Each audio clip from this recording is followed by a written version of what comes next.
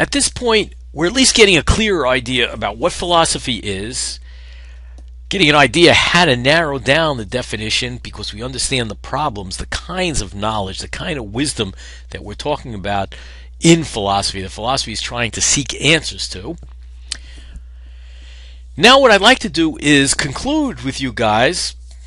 We'll have a couple more videos, but take it slowly, just to give you an overview of the period of classical Greek philosophy, when philosophy got started.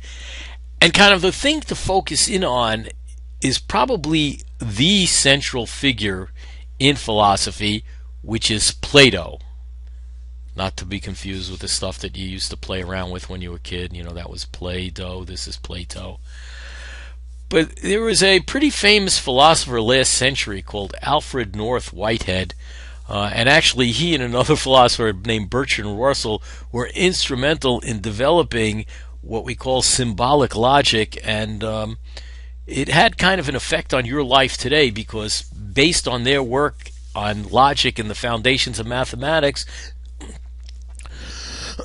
excuse me, they developed symbolic logic, which really enabled people to create computers and hence the smartphones and all the stuff that we appreciate today. So he's a pretty smart guy, Alfred North Whitehead.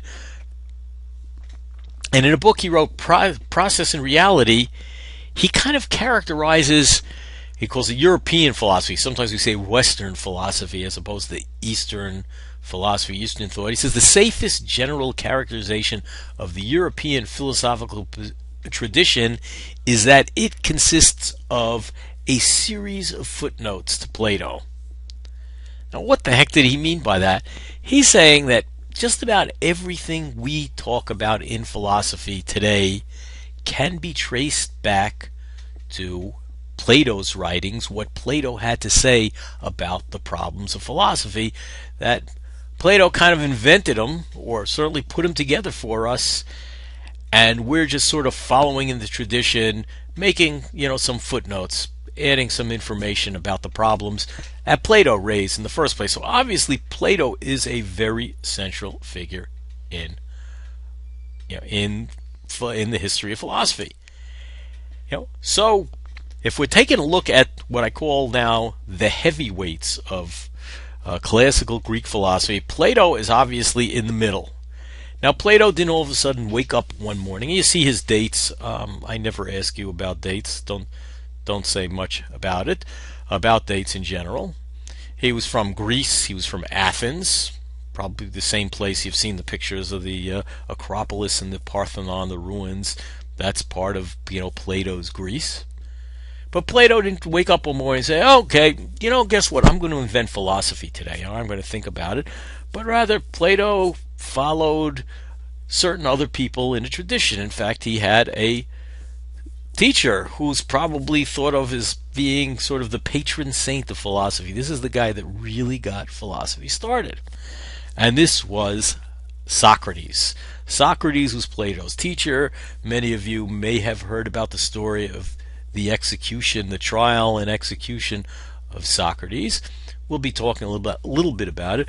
But what's interesting about Socrates, again, people preceded Socrates worrying about philosophical questions, and actually what preceded him, people spent a lot of time, or at least what we know of him today, worrying about metaphysics, worrying about reality, worrying about knowledge.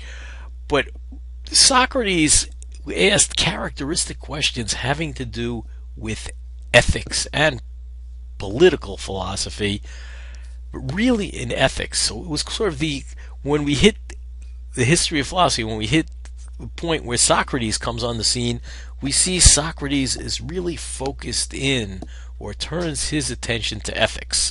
Plato wrote extensively on all the subjects. The other thing interesting to note about Socrates is, and let me ask you, think about this, you don't have to write, how many books do you think Socrates wrote? I mean, Socrates, we hear about it all over the place. Remember, we saw the clip, I thought I tried to show you the clip, I hope I did, from Bill and Ted's Excellent Adventure, where they go pick up Socrates. We saw that in class. Pretty well-known guy, talked about in history. You figure he must have written a lot, right? How many books? Put down a number. Socrates, we have no writings of Socrates at all. The way we know anything about what Socrates thought about this is through the writings of Plato, that is, some dialogues which we think are the early ones that Plato wrote. Some of the earlier books he wrote in dialogue. It sounds like a play, characters talking to each other. And the main character in many of Plato's dialogues, just about all of them actually, is Socrates. And the ones that they've identified as Plato's earlier works, they feel really just when Plato's putting words in the mouth of Socrates, that those are really the views that Socrates had, and later on we see things changing a little, and those are views we attribute to Plato. So he's one of the three heavyweights, and we had Socrates, the teacher of Plato. And Plato had a student who had has, right to this day, again, tremendous influence on the world, Aristotle. Now, Socrates and Plato lived in Athens. Aristotle spent quite a bit of time in Athens, but he was born up in Macedon. And Aristotle, while he's very well known in philosophy, there's also kind of a pretty significant historical figure that was associated with Aristotle. And the way I'll get you to remember this is the guy that was associated with Aristotle as his student actually at one point pretty much conquered the entire civilized world, which was kind of interesting because you may have heard of a guy, Alexander the Great. Alexander the Great was a student of Aristotle, and his father was a guy named Philip, the king of Macedon, another part of Greece, another city-state in Greece. And what's kind of interesting about it is to speculate a little bit is, maybe Philip got the idea from Plato that, Plato in the Republic, we talked to, remember that's where we started the etymological definition of philosophy, that Plato was the one in the Republic who says, actually in the mouth of Socrates, he says that philosophers should rule the ideal state, the Republic, and philosophers are the true lovers of wisdom. And he proposes a whole system of education to educate people in philosophy. Well, it looks like Philip of Macedon bought the story and had his son Alexander study with Aristotle. Aristotle's well known for his writings on all subjects of philosophy. He's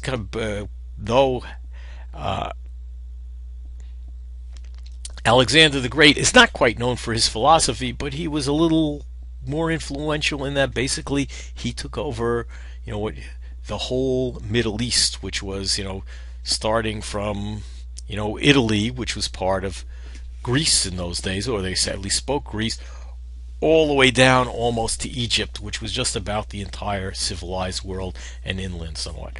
So these are the heavyweights. But remember, Socrates didn't just, the same way Plato didn't wake up one morning and start thinking about this stuff and invent philosophy, Socrates didn't invent philosophy.